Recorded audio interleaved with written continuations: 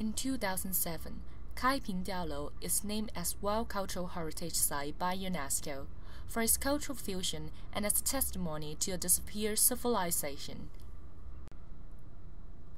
Soon, Kaiping government developed tourism in different Diaolou villages, on maintenance and distribute the management to villages and Diaolou owners.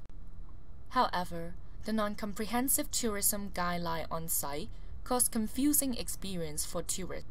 Often, tourists see at the scenery and thought they are part of the heritage, or the information was chaotic, showing a family history, not Diaolou or overseas Chinese. So how can we help the tourist journey to be authentic and organized? From current journey, tourists go for orientation, discovering by themselves, taking photos, then be impressed by the site, and eventually have a memorable visit. These experiences can be categorized as informative activities and emotional engagement of the theme. To face the problem of edited scenery is obstructive for tourists to experience the authentic Diaolou, and the chaotic information is the first level obstacle of Diaolou village tourism. The Diaolou Ancestry is a traveling environment engineering project to enhance the traveling experience at Diaolou Village. It organized a comprehensive traveling experience through routes and storytelling. Diaolou Ancestry consists of an underground visitor center for storytelling purpose and directory and map to organize the tour.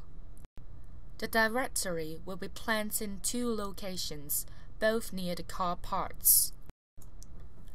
Tourists can find the best traveling route according to the location they are at and obtain the map leaflet provided at the directory.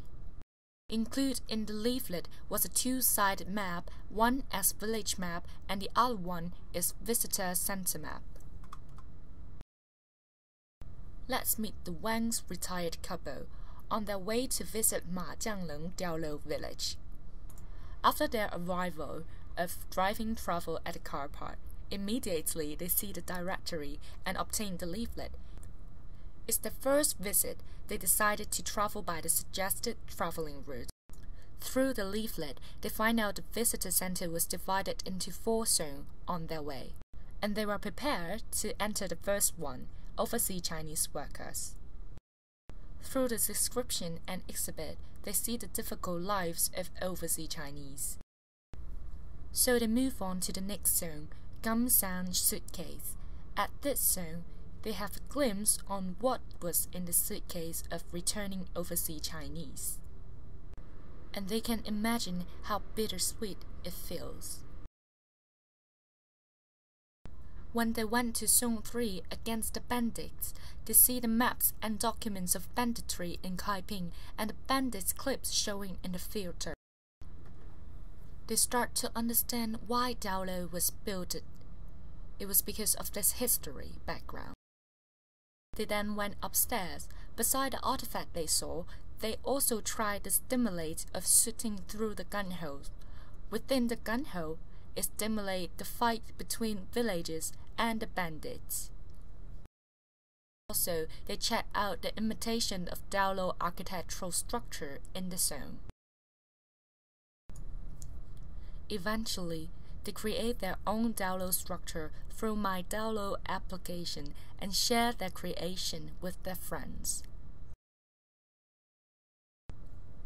Then they proceed with their visit on Zone 4, East meet West, to see how the lifestyle of overseas Chinese formed in Kaiping.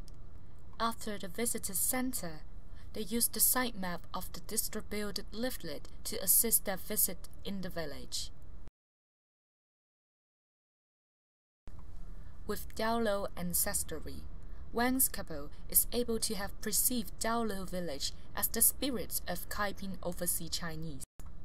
Connect with Diaolou emotionally with informative, entertaining, and last but not least, authentic environment.